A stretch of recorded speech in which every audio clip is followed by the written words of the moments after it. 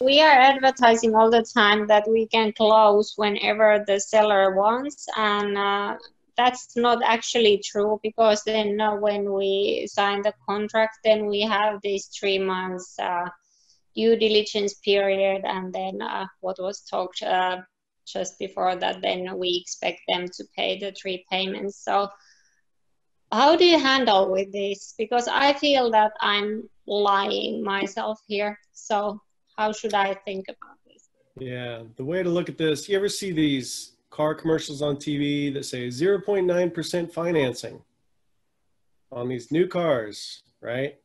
Well, when you call in and go try to get that financing, oh no, all of a sudden it's 6% financing. And you ask them, well, the commercial said 0.9%. Oh, well, in the fine print it says OAC, which stands for on approved credit, you know, for well-qualified buyers. In other words, yeah, we'll give you 0.9% if you meet all these qualifications.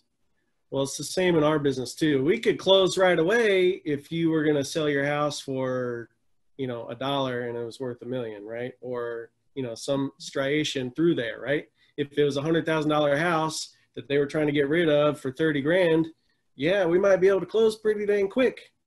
You see what I mean? Mm-hmm. Yeah. So really just, you're erroneously looking at it as the close is different from the post payments that you're asking the seller to make. So it's, you got to think about it as the close is the close. And then if you're asking to make 3 more payments, it's not 90 days when you're closing. You're closing today, and then they're going to make 3 more payments, just as if you had a bank loan and you had to make bank payments. So the close is, I mean, you can close as quickly as it makes sense to do and as quickly as you've got title.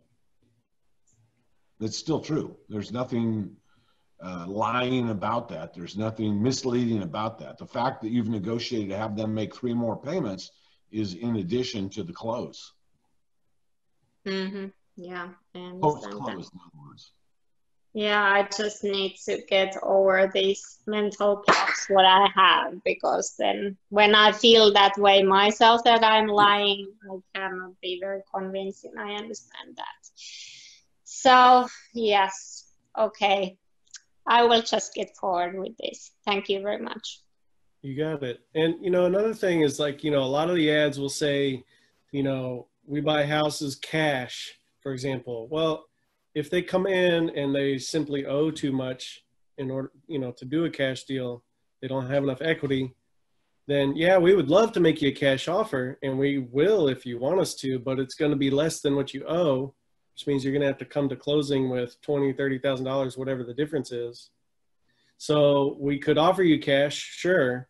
I don't think you'll take it. Or we could talk about terms, which may be a much better option for you.